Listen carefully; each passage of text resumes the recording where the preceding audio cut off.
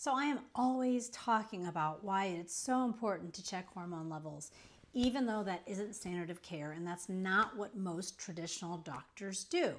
They claim that you don't need blood levels to diagnose menopause. That's absolutely true. We diagnose menopause based on your symptoms and your menstrual history if you've had no period. But here is why I'm so passionate about checking levels.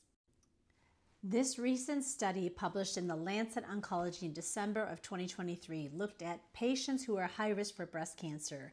They looked at their levels of estrogen and SHBG, which is sex hormone binding globulin, and they tried to see if that would be somewhat predictive of their risk of breast cancer. In other words, then they would be given a medication to potentially improve the prevention. So what was the conclusion? These results suggest that serum hormones should be measured more routinely and integrated into the risk management decisions. Measuring serum hormones concentration is inexpensive and might help clinicians differentiate which women would benefit most from aromatase inhibitor.